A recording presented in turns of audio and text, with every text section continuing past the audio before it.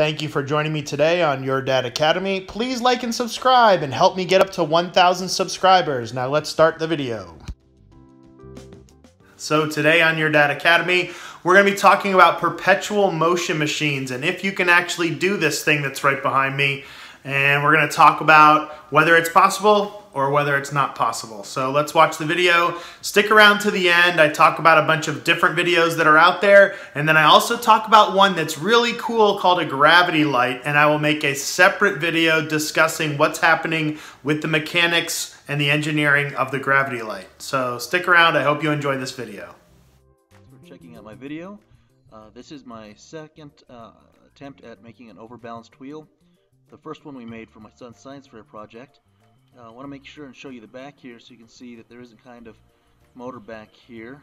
Now let's go ahead and get it started. This is a perpetual motion machine, so it keeps running. I've actually had it running for over a month before without me touching it. My last video, people wanted to see it run longer, so I'm going to let this one go ahead and run for a good long while. I'm thinking of maybe a couple minutes. Like I said, this is my second attempt at making an overbalanced wheel, and there are a number of things I did different this time. First off, I kept the sound. The last time people thought that maybe it was faked since there was no sound. I also added more bottles so that it would have... Do you remember this old thing like Charlie Charlie where you balance the pencils on each other like this and then you would ask a question and somehow the ghost would magically move it? Are Your Dad Academy videos awesome? Oh, a ghost! Actually, what happened was I blew on it and no one could feel that I was blowing on it, and that's how you get the arrow to move where you want it to go. Except in this case, the videos are pretty awesome. Smoother motion. The motion wasn't very smooth with fewer bottles, which led to some people thinking that it was fake. And this time I went ahead and used clear bottles and added food coloring this time. That way you can really see how... If you look over on the left-hand side, you can really see how the water pulls the wheel around. I also went ahead and used longer bottles this time to generate a little bit more power. And then, just like the last time, I had to dissolve a ton of salt water into the water to make it heavier. Let's look up conservation of energy. Look here. It basically says that energy cannot be created nor destroyed. But it can be transformed into another type of energy. So let's look up the law of conservation of energy. It works here in both physics and chemistry. It says that the energy in the system cannot be created or destroyed.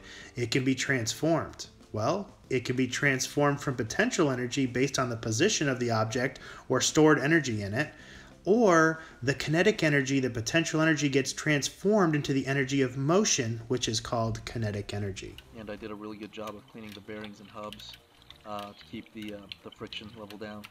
My next goal is to add a small generator to this and have it power a small light or a calculator. I have links to our first wheel as well as a video showing me putting this one together. And that's it. So if you have any, if you'd like to subscribe, that'd be great. That way you can see my update when I...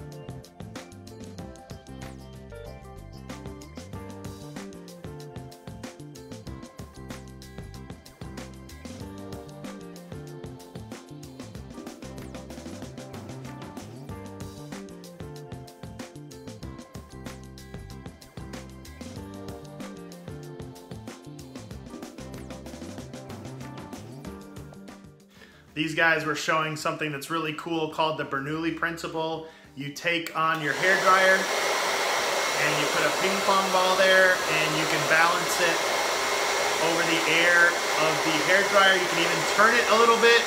It's really cool, fun to play with, and awesome. Check that one out too. I'll make a separate video on the Bernoulli Principle for you using a hairdryer.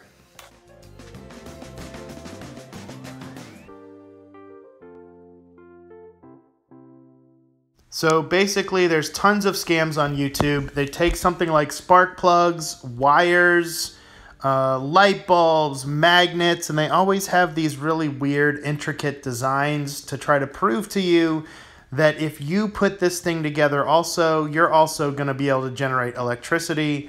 It's not true. They are all just scams, and they get millions and millions of views of people falling for this stuff.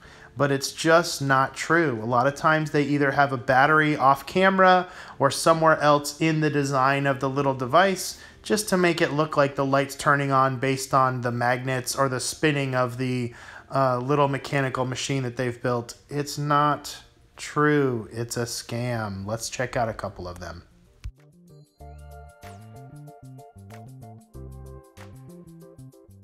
So now you take a piece of wood. I don't even know what that thing is. It has ball bearings in it. It's all ball bearings these days, so of course you have to have some kind of ball bearings in it. And the hot glue gun seems to be one of the tools of choice.